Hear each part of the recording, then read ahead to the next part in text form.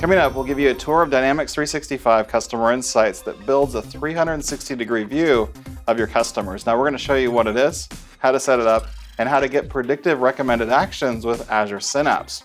So today, I'm joined by Satish Thomas, a leader on Customer Insights. Welcome to Microsoft Mechanics. Thanks, Jeremy. Great to be on the show. So it's really a common situation, I think, that people find themselves in where it's really hard to curate customer information. You know, a lot of time you might be running different queries across different data sources.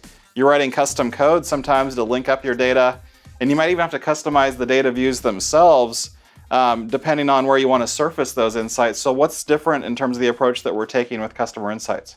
Yeah.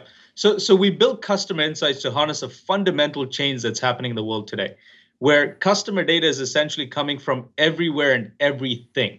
So if you think about every customer service call, a website visit, a purchase you make generates data that can then be harmonized and leveraged by organizations to deliver personalized experiences and over the long term build trust with customers, especially very important in times like today. And our approach actually does the hard part of this for you, which means being able to bring in data from everywhere to help build that deep understanding of the customer. And we start by allowing customers to bring in data using our pre-built connectors and all types of data too, by the way. For example, things like transaction history, point of sale data, behavioral data, customer preferences, product usage, and even survey data. And also being able to understand how customers are interacting with you, be it through your online website, your mobile application, or even an in-store interaction. And on top of all of that, of course, you can enrich your customer information with anonymized information from the Microsoft Graph at an aggregate level or third-party sources such as brand affinity and interests. And then finally, and probably most importantly, all of this unified data and deep understanding of the customer can then be used and be surfaced anywhere at every touch point, wherever you engage with your customers as an organization. Right. So we're providing then a very sophisticated set of capabilities really to integrate and find insights in your data without all the time you might have spent before or the pain or the cost that it would have taken in the past or even currently. But can you show us an example of all of this kind of working in action? Sure. So let me start with the end user view, and then later I'll show you how we made all of this happen. So you can see here that for any given customer, in this case, it's a fictitious customer, Patty, we have a rich 360-degree view of the customer. And it's not just basic information like address, gender, phone number, but also historical information like the previous purchases, the events that Patty has attended, and interactions with our support team to call out a few instances. And of course, it also shows the customer segments that we've identified that she belongs to. And beyond the output of all of that, we have these AI models, right? So all of this is possible through the out-of-the-box models that we have available within Customer Insights. And of course, we have the ability to build custom AI models using Azure Machine Learning and Synapse, as you mentioned earlier. And this is great. So I can see then how this can become really useful in terms of just day-to-day use. But aside from the Power App that you're showing now, what else or where else can I surface that information? So good question. So lots of places, right? So across all of your customer touch points, be it an in-store experience when you walk in, be it a contact center experience when you call in, on the web or anywhere. And this helps a ton towards making that customer experience consistent at every touch point. And by the way, all of this, of course, is opt-in information. So for example, you can get an add-in from app stores that allows you to see this rich 360 view of the customer within Dynamics 365. So here you can see it contextually show up within our Dynamics 365 for Sales application. And of course, it's more than just our first party and Dynamics 365 applications. You can take this rich view of the customer and act on it in third-party applications, be it Salesforce or Adobe, wherever your business users are. So we have a vendor-agnostic view to customer data on the way in terms of being able to bring in data from anywhere and everywhere, and also on the way out in terms of which systems of engagement you're able to integrate with. Cool. So this is mechanics, though, and I think a lot of people watching are admins or data engineers. How do I actually pull all of that data in? How do I get all this stuff working? The first step, obviously, is to use customer insights to build that unified customer profile that I just showed a little while ago. And being able to ingest all of that data from those disparate sources, right? Wherever it might be coming in from. So our challenge to customers is always anything that can be used in the furtherance of better understanding your customers, bring it in, right? So here you can see that I've already connected customer insights to Dynamics 365, and that gives me information from our sales, marketing, and service functions. And you can also see some other data sources here already configured, the store events, the store CRM support, and our device fulfillment information and which customers are waiting for what. But there's more. In fact, I'm able to connect to third-party systems as well using these available connectors. So as you can see here, I can add a new data source, import the data, and go next here. And this is pretty extensive. I can essentially connect to Salesforce, a custom SQL instance, an Oracle data source that contain any customer data, be it survey data from customers over time. Again, super powerful to be able to bring in all of this customer data and be able to harmonize it here. Okay, so you've defined then all your data sources, you've kind of wired everything up, brokered the connections, but what are the next steps for transforming that data? So now this is key, right? So being able to combine all of that data, find those relationships to create those unified profiles, essentially creating keys where keys don't exist. So customer insights makes this pretty easy for companies to be able to do this. So as part of the unification process, which entails map, match, and merge, and we'll walk through all of that in a bit. So in the map stage, you'll be able to add entities. So in my case, I've added two for demo purposes, event attendees and contacts, but of course I can add more. On the right, you're able to see to map to these entities in our common data model. For example, if I look at the event attendees, it's mapping attendee ID to the ID type and discovering that this is a potential primary ID. So you'll see that we've already mapped all of this information like created on field into the calendar date.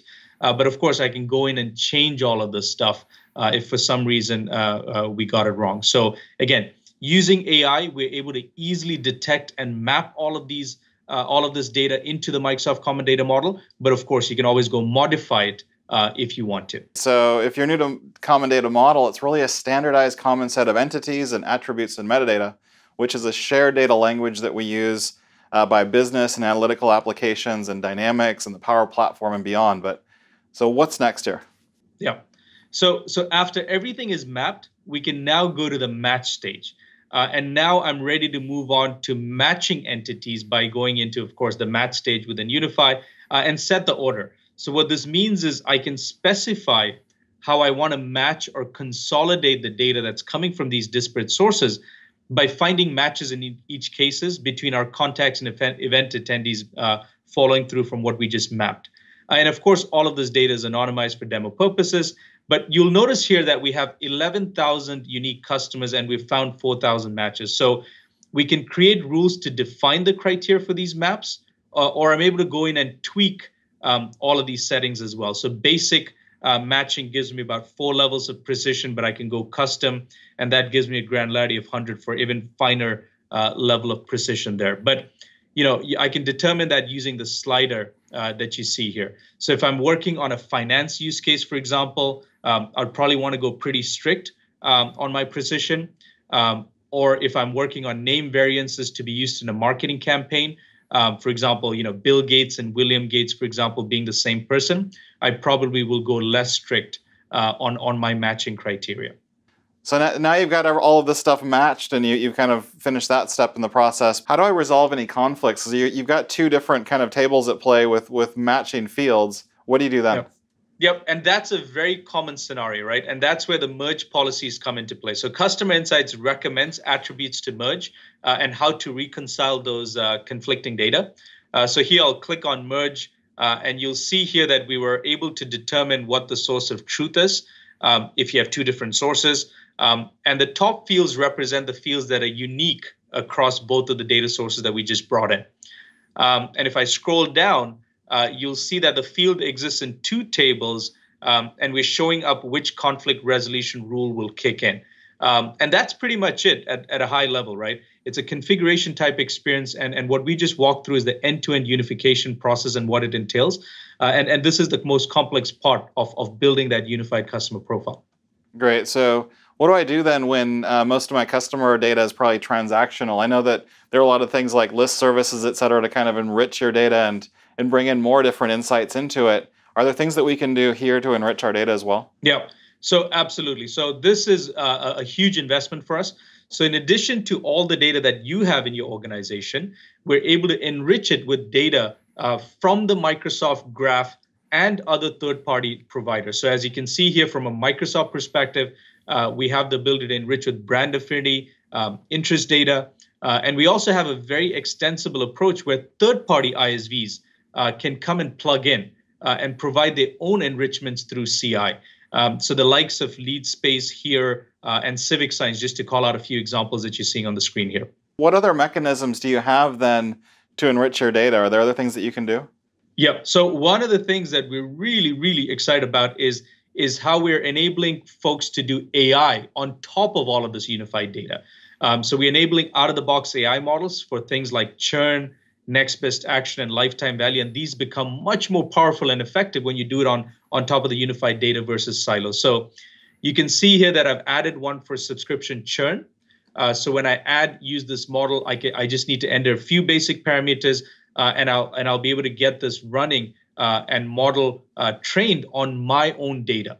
And of course, all of this, you're also able to build custom AI models as well. But think about this, right? It's a powerful way for any organization to use AI that was built by our own Microsoft data scientists, even if they don't have data scientists on staff. So really democratizing the possibilities of AI on top of customer data. Nice. So I remember, though, if we think back to our first demo, you had some segmentation with Patty. How were we able to build those different segments on that app? So, once we have the unified view of the customer, we've enriched it. Now, the ability for analysts to build actionable segments on top of it is key, right? So such as what you see here, high value customers, loyalty customers. So these are just lists of customers or segments. And it's easy to add or edit these segments here as well. So for example, let me show you what the edit process looks like for enthusiastic gamers, if that is a segment. And you can see that we're looking for purchase records that include Xbox, that could be games, or whether they're into consoles and accessories as well. Again, a very easy experience to build these segments without having to write any custom code. Good stuff. So now you've pulled all your data together and you've merged it into a clean set to really create that unified customer profile and also actionable segments, and then showed us the AI that you can run on top of it. But how does it get surfaced then, that like we saw in the Power App before in Dynamics, into those different apps and experiences? Yeah. So you can use this deep understanding of the customer that we've built up, obviously in any of the applications, right? So Dynamics 365 applications or any third-party application, or build your own experiences in Power Apps like what I showed earlier. So we have these inbuilt connectors that easily allow you to export the data from customer insights and use it in the context of those applications, or perform deeper analysis on that data, whatever your use case might be. In fact, you'll also see, in addition to all these third-party connectors that we have a brand new Azure Synapse option here as well for limitless analytics, which we're very excited about as well. Can you show us that Azure Synapse integration and really what you can do there to extend it and kind of perform deeper analytics on your data? Yeah, sure. So with the combined power of customer insights and Azure Synapse, you essentially can do limitless analytics and also create your own custom machine learning models and apply them so that you can answer the specific and unique questions relevant for your business. So the beauty of custom insights is that the work that we did earlier, all up to now, to build that deep understanding of the customer and profiles can then be leveraged in a variety of ways.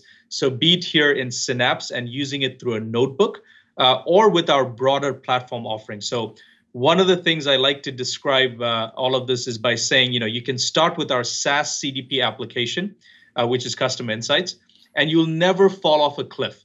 because of the extensibility possibilities of Azure Synapse, Azure broadly, and of course our Power Platform, beyond what we enable out of the box in CI. So it really, really enables a lot of powerful use cases for our customers to engage with their customers in more intelligent and personalized ways. But where can you go? Let's say I wanted to build one of these for myself and build all the stuff that you showed today. Where would I go to learn more about this? Yeah. So you can go get started with the free trial. So we have a 5x5 experience, which is 5 seconds to start and 5 minutes to get going. And you can do that at ak.ms/try-ci. But if you want to learn more about how to integrate and build on top of custom insights, some of the scenarios we went through today, you can look at our documentation, ak.ms/ci-doc, and get started. Cool. Thanks so much for joining us today, Satish. And thanks for all of you for watching today. And please check back to our Microsoft Dynamics 365 Essentials for IT series to learn even more. That's all the time we have for this show. Goodbye for now.